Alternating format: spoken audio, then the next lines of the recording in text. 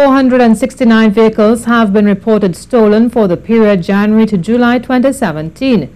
This was revealed by Sergeant Christopher Swamber during the weekly police press briefing earlier today. In 2016, 342 vehicles were reported stolen over the same time period, marking a 16% increase.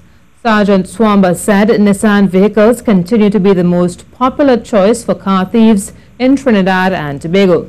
Sergeant Swamber also explained that many vehicles are stolen to be used to commit additional crimes, such as abductions and robberies.